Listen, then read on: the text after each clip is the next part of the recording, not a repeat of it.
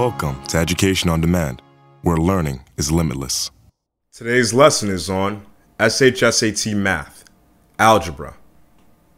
A typical question found in the SHSAT will read, in 2008, John earned 3 times as much as Mark earned. Mark earned 4 times as much as Bill.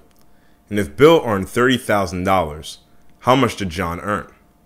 The first step to solving this question is to create let statements for John, Mark, and Bill.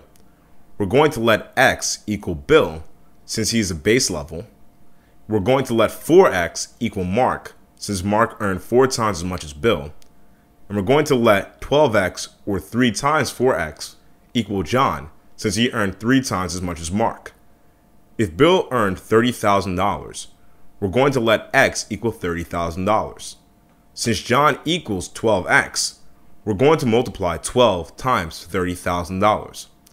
12 times $30,000 equals $360,000, or John earned $360,000. Therefore, the answer is J. I hope this lesson helped you better prepare for your test. Subscribe to the Ivy Key channel and view new videos every day. If you have a test question, leave a comment below. And you can sign up for group classes and private lessons by visiting theivykey.com.